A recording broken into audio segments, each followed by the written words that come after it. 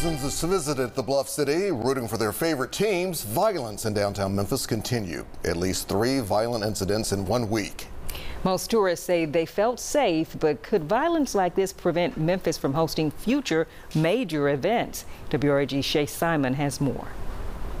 For fans, this weekend was all about March Madness. Houston. I was looking forward to watch Boise. I'm just a basketball fan, so I just want a good game. Meanwhile, Memphis police were busy with other madness. Feet away from FedEx Forum, 2 shootings in 3 days. Do I think gun violence is an issue in the city?